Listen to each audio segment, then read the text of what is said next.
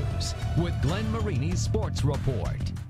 It's considered one of the greatest sports films of all time, and the man behind the camera that helped make it happen is actually right here from Northeast Indiana. Tonight, he's being honored in a big way, and Joe Whalen has more from the Indiana Basketball Hall of Fame in Newcastle. In a room full of state champions, perhaps it is an individual who never even claimed a sectional crown who has had the most far-reaching impact on Indiana basketball. Decatur native David Anspaugh, the director of the beloved film Hoosiers, will be inducted into the Indiana Basketball Hall of Fame later this evening in Indianapolis. And all these years later, Anspaugh still can't believe this small project on Indiana high school hoops has taken him so far.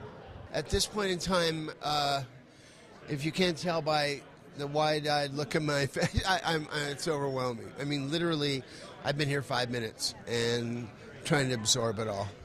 It's a great honor, obviously. Our most fervent wish was that if only the people of Indiana will embrace it. That's all that mattered to us, because, you know, we have and had a lot of family and friends here, and we wanted to be able to come home again and, not mess this one up. I mean, if you screwed up the story of Milan, then we would have to sneak in to Decatur and Fort Wayne and Bloomington under the cover of darkness. In addition to Anspaugh, former Harding standout James Master, Indiana's Mr. Basketball in 1980, will also be inducted later this evening. You can see our complete interview with him on the sports page of Wayne.com. Reporting at the Indiana Basketball Hall of Fame in Newcastle, Joe Whalen, News Channel 15 Sports.